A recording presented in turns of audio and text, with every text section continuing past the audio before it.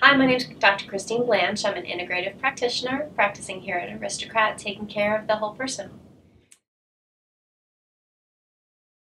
I would say stress relief, stress relief, stress relief. Probably the biggest epidemic in pretty much anybody who walks through the door is dealing with stress. And for me, in preventative medicine, stress is usually the thing that tips people over the edge into disease. So we tend not to really prioritize our stress relief. It can be simple things like taking a walk in the park or going to the beach, taking 10 deep breaths throughout a day, taking 10 deep breaths before you eat.